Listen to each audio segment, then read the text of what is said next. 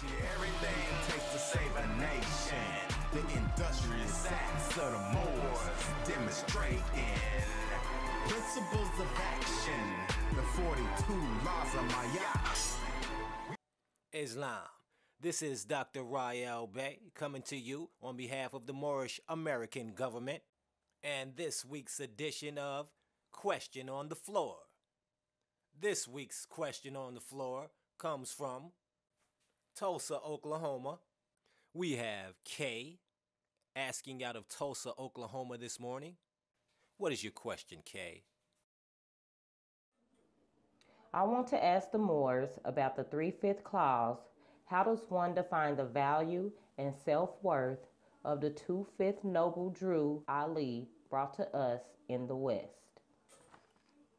Thank you. Brought you everything it takes to save a nation. Brought you everything it takes to save a nation. To answer that question, we go to our Grand National Secretary of State, Dr. Hatshepsut Tutankhamun Bey. Islam.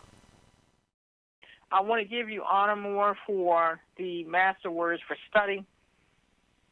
And as far as the value and self-worth of the 2/5 that Noble Drew Ali brought to us, I am so grateful and humble to have a Moorish American government to recognize the fact that Allah sent to us a prophet that was divinely prepared. And prior to the advent of Prophet Noble Drew Ali, I was walking around here with a black mindset, thinking that that's what I was supposed to be, not recognizing the fact that my people had gone through 500 years of slavery, misnomers, colorable laws, and still are classed as 3/5 of all other persons. So recognizing the fact that every other nation recognizes their own nationality and the creed of their forefathers, which the prophet termed as our vine and fig tree. That is life to a Moorish American national. That is freedom to a Moorish American national. That is autonomy, self-government, self-determination. So when we breathe that holy breath, that is our divine connection and our divine hookup with our Creator, our Father God Allah, and being able to recognize and honor and fall in line and obey the holy laws and divine instructions of Prophet Noble Drew Ali is indeed a privilege in this era of time, because at the end of the day, the Prophet gives us our divine instructions as teaching our people their nationality and their divine creed. So it had to have had great value and great worth in order for nations to have conspired against people of hue to strip them of their position as being founders of civilization, to strip them of their history, their culture and everything, to keep our people under the foot of the slave master.